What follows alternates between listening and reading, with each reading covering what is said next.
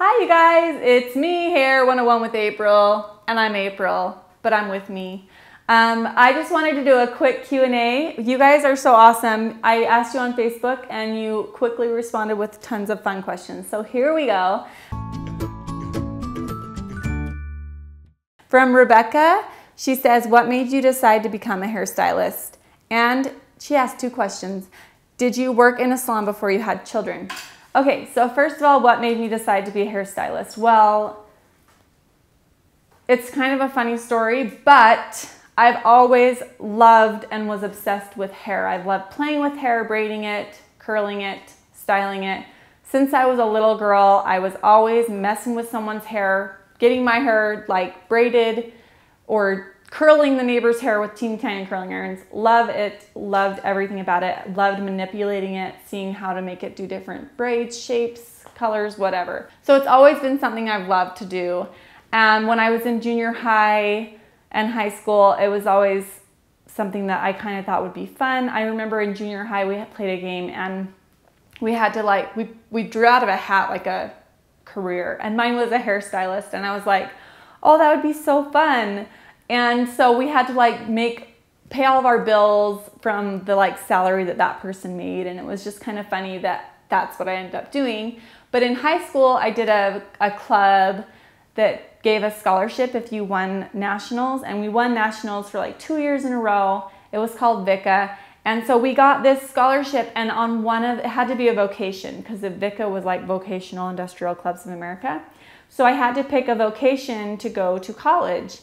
And so I had this list, and the only one that I would even consider doing, and actually I was really excited about, was hair. It was the cosmetology program at the community college. So I was just like, it was like fate. I was like so excited, and it just worked out because there was no money for college. I grew up, we didn't have much growing up, but my mom was a single mom of 6 kids, and she worked full time, but didn't have a college education herself.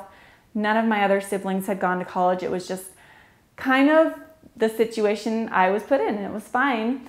But it was a really big blessing for me to be able to get that. So that's what made me decide to be a hairstylist. It was kind of just fate, I guess you could say. And I loved every minute of it. And I was very grateful to be able to go to college and go to school. And so I really sucked in every bit of information that was thrown at me and tried my best. I didn't miss school. I was there on time. I worked hard. It was really something that meant a lot to me. Yes, I worked in a salon for 4 years before I had children, and that was also a really good learning experience and awesome for me to build my clientele and my confidence. And seeing other stylists, I still love all the ladies I used to work with, and I go into the salon and say hi to them sometimes, and we've even filmed a few fun music videos over there. So that is where I worked before I started having babies. And then as soon as I had babies, I felt that it would be easiest for me to be a mommy and still do hair. And I had very loyal clients that followed me right wherever I went. So it worked out great for me to do that. Okay, how to do fillers and what line do you use? I don't understand that at all. Pop and toning.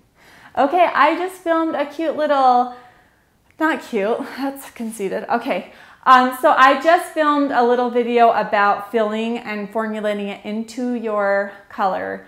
And hopefully that one goes up before this Q&A, but I'm not sure.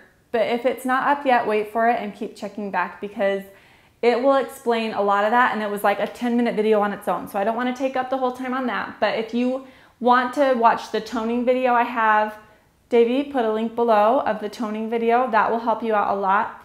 And then the filler video, if it's already out, please put a link below. But yes, check for those. Ali asked that. Okay. So Sharon says different fringes. It's not really a question, Sharon, but I'll still talk about different fringes. So if you don't know what a fringe is, it's like the front bang area of your hair. So yeah, I'm loving right now. I wish I had more people that wanted to do it because I'm thinking the really straight, boxy bangs are so cute. The fringe right now, like the twist cut. You can do so many fun things, but maybe I'll do a fun video on that.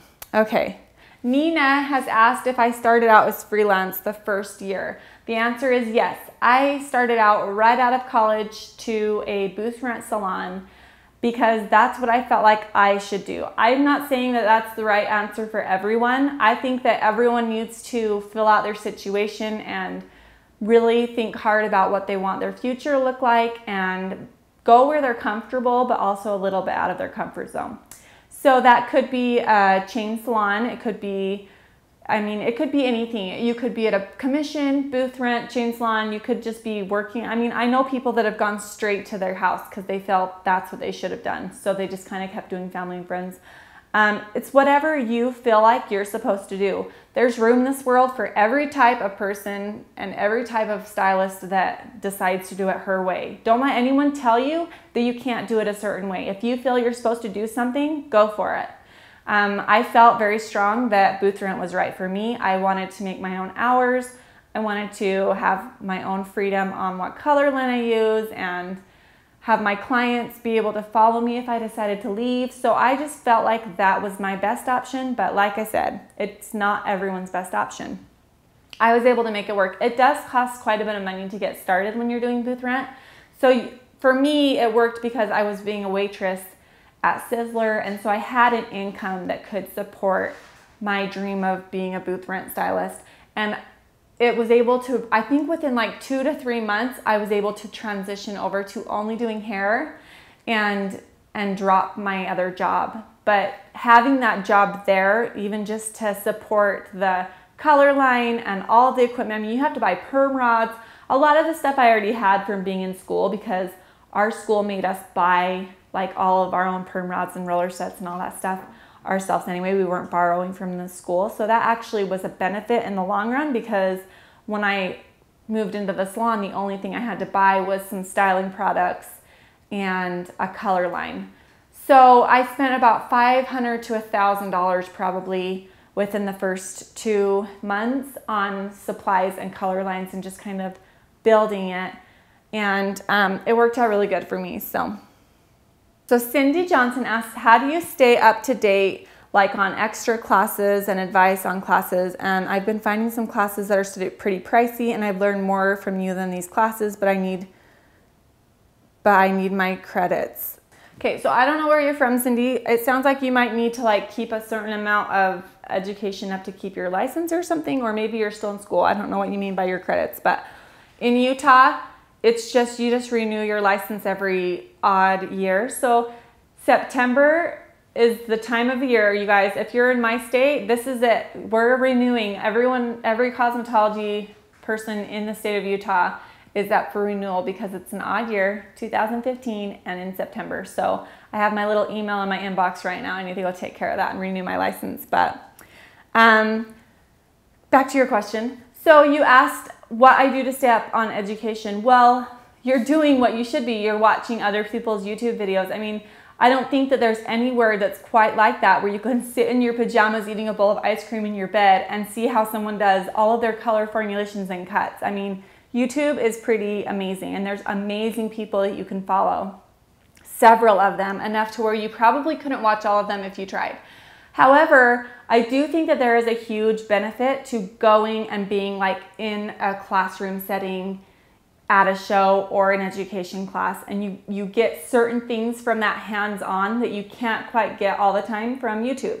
So I think that they're both really important. I think it's important to keep searching out ideas and answers on Instagram, Facebook, Twitter, YouTube especially, but also I think it's important to at least once a year pick a show or an educational class or something that you can go to, grab a friend, someone from your salon, just another buddy from the neighborhood that does hair, whatever you need to do to make it more fun, but just go and just like soak in the experience. You actually learn so much more, and there's thousands of other like-minded stylists around you with amazing hair. Like, you won't even believe how much inspiration you can get. And sometimes you feel like you don't even learn a ton at the shows, but even if you take away like one little bit of information that you wouldn't have found anywhere else, that's invaluable. So I think it's really important. I'm going to a class in New York, one of the Redken 3-day classes. And yes, it is pricey. I think it's like $1,000 just for the 3-day class, and then you still have to pay your travel to get there. But I'm gonna tell you right now, when it comes to that kind of education where like Redken's putting it on, you're gonna get your money's worth for sure. Like you can't even think for a second that it's not gonna be worth it, because you're gonna be putting that much money into it, but what you're gonna get out of it is gonna be amazing. So I'm really excited about that, because I know the quality and like the one-on-one with these people to ask the questions, bounce off ideas, figure out how to use certain things, get new ideas. I mean, the creativity level is gonna be insane. So I'm really excited about that. And yes, I realize that that's not something that everyone can do, but maybe it's something that you do something like that like every 3 or 5 years, but you just need to save up and like plan for that. So yeah, and whatever it is, you just look around you locally. You can try to find shows or whatever classes. And a lot of the local beauty supplies around here, they will also do classes and they're free. So some of them cost a little bit, some of them are totally free. And you can just go, and it's like local stylists or stylists from certain brands that they carry will come into the salon and show you a color technique or a new product or whatever, and super valuable stuff, and it's very inexpensive or even free sometimes. So I would check your local beauty supply also. All right, and here's one last question for you. It says, ooh, where did it go? I have curly hair, but it turns frizzy. How do I fix that? Okay, so my friends, you need some fun hairstyling products. So Redken has 2 really awesome lines. If you want to straighten your hair, you would want to use this one. Here we go. So here's a really awesome line for Redken. It's called the Frizz Dismiss, and they have a shampoo. I mean, they have a whole line: shampoo, conditioner, mask. They even have these awesome little dryer sheets that are for your hair that you just kind of rub on, and it adds like this soft defrizzing product through your hair, and it works really, really good. It just smooths all the little flyaways away. Really cool product, but it's like better than a dryer sheet because it's actually made for your hair. I don't support people putting stuff on their hair that's not made for their hair, because it's not made for your hair. But this is, and it kind of smells good. It smells better than a dryer sheet. So yeah, they also have this instant deflate leave-in oil serum, and the lightweight smoothing lotion spray. So yeah, this would be your best friend, this Frizz Dismiss Redken line. They also have, if you were wanting it to have more curly, like if you could put this in your hair and wear it curly still, and it will keep the frizz down. But if you want to definitely wear it like really curly and have something to enhance the curls and take the frizz out, they have another awesome line that's the Curvaceous line. And they have like a hair ringlet lotion and some, I use it on my little girl Ambry when I want her hair to be like really pretty curls. How do I feel comfortable, confident with short hair? I don't know. I've always just really loved creating texture and like ripping it apart and just like building on it and making it look how it's supposed to look. And I think that that's how I got good at short hair, was that I would keep messing with it until the texture that I wanted was there. And so I learned early on how to create like a picture and just say, oh, I bet they used a razor to get that, or whatever it is, and just kind of shape it and mold it and copy the picture. So that's kind of how I started getting good at short hair, and now I just love it. Like, I love short haircuts. I really do feel comfortable in short hair. Long hair I feel comfortable with too. It's just short hair I just feel like I can be so creative with as far as like cutting and texturing and stuff. And I think that's a good place to end.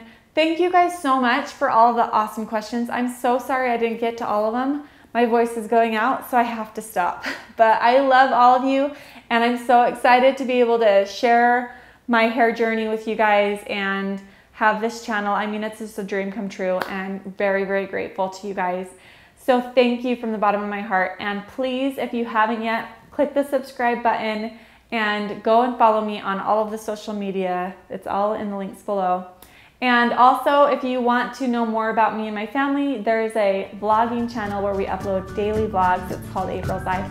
And that is going to be where you get all the nitty-gritty on my kids, my husband, and the new baby. We're expecting a little girl in December. So thank you guys once again. I love you. We'll see you guys next time. Bye. Practice makes perfect. And in your head, you can see this beautiful haircut, this beautiful A-line. This is what I want to do. And then the end result, you're thinking, it doesn't look anything like it. That's not a fail. That's a huge success.